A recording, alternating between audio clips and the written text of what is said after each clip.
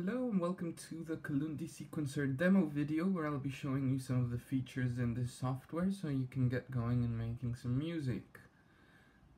So what you have here is a sequencer that you can dial in different patterns on this matrix object by coloring in these dots. Each dot represents a Colundi note, which can be heard by the number box that is represented in that row. You can audition the frequencies that you will be sequencing in the matrix object by clicking on these number boxes.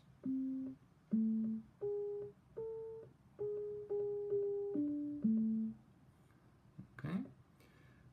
Down here you have your preset section, so we can quickly load in one of the two presets that has been shipped with the software. You can start and stop playback by using this button here or your spacebar.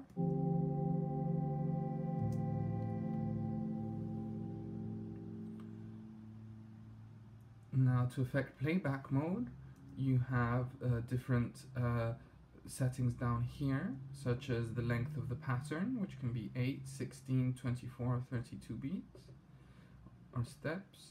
Here you have the quantization of each one of these notes, so they can either be 8th notes, 16th, 24, 32 notes.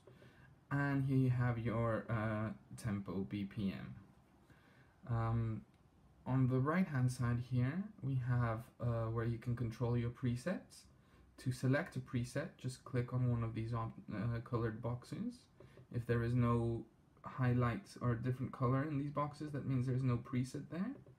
If you wish to store a preset, you press Shift and then click, and you will see there is now a new preset saved. In order to edit this preset, you can click on it and it'll be highlighted. You can make edits. Once you finish making your edits, don't forget to do Shift and click. And once you close your program, to make sure you don't lose any of these presets, you click the Save button and save the preset file, either as the standard preset file I've already included, or if you want to add your own preset file and create a new one, just give it a new name. In case you want to delete all the presets that are currently stored in the patch, you can click Clear All. Or if you accidentally click that button and wish to recover the presets you'd already saved, you click the Load button, find the file where you save the presets as, or in the folder where the app is located, and it'll load them back up. If you want to delete just one preset, let's say we've saved preset number 3 incorrectly, you select it, and down here you make sure this number says preset 3, and you can just clear 1. Now let's listen to what we have here.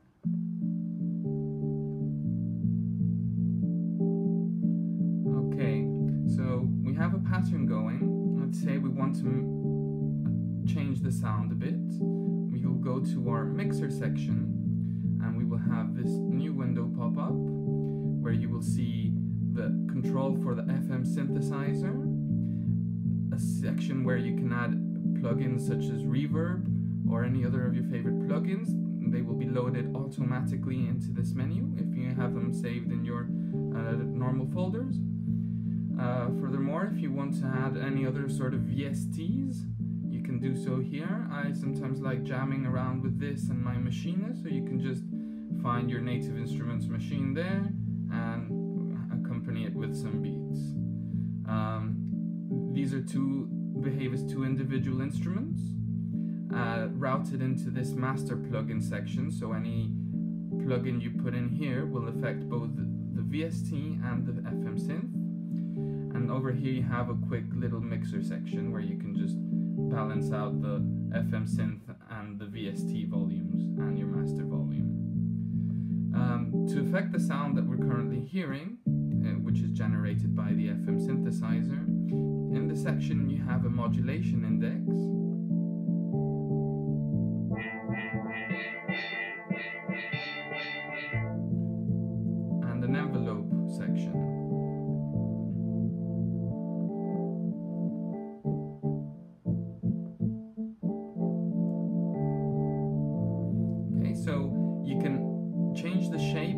these envelopes by adding different nodes just by clicking.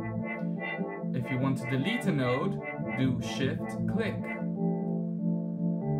You can change the length or release, which is in milliseconds. So let's say 6,000.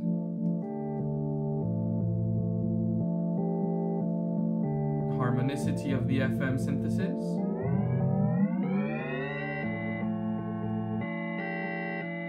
Synth voices and voice steal behavior.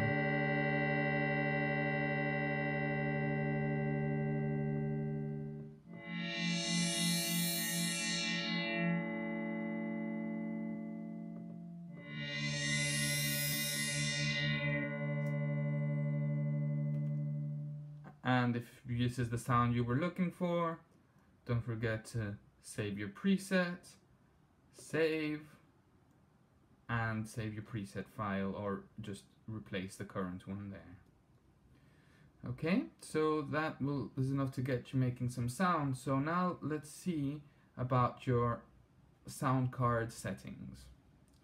So clicking the settings option here, you will see this window pop up where you will have all the audio drivers and inputs and outputs automatically loaded. If for any reason you don't find what you're looking for, you can click on these buttons to reload the different drivers and settings. You have your audio drivers here, followed by your input settings, such as built-in microphone, or in this case I've got Soundflower running in the back, and your output settings as well, so you can control these independently. Here are the individual input channels, so you can assign these as well as you wish if you have many inputs and outputs, such as in the Soundflower 64. You can see them show up here.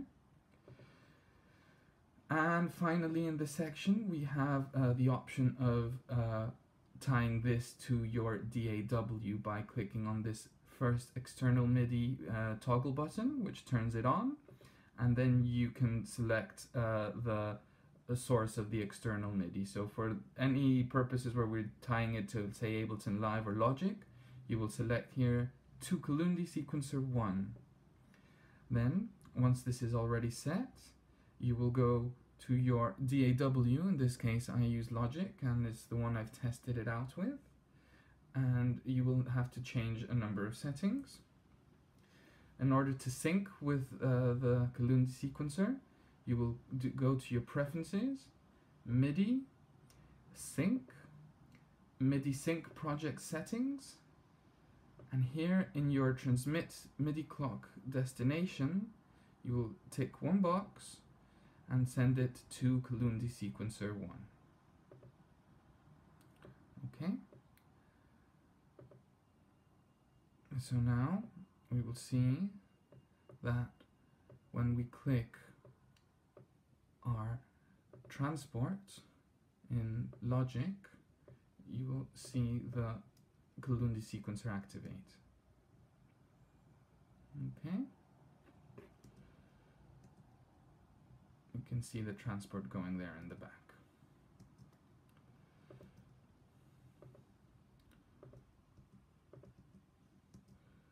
Okay. Now, whenever you make any changes here in the audio and MIDI settings, if you don't have any sound, make sure to toggle this X button again, and it'll bring it back. So now, when we play from Logic, we will hear it coming from the Colundi sequencer. Using the looping mechanism in Logic, you can time the sequence to start at any particular point. It'll always trigger from the beginning of your pattern. So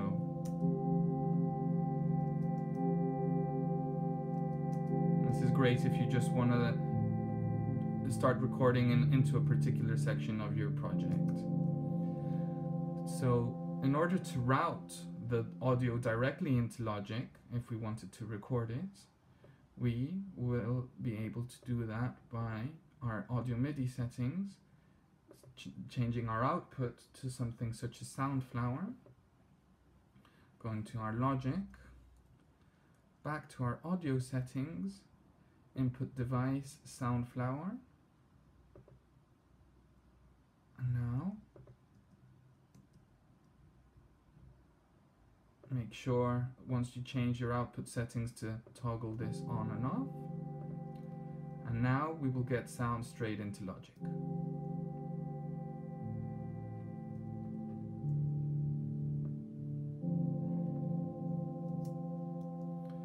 That is all for the Colundi sequencer. Please let me know if you have any questions. Thanks.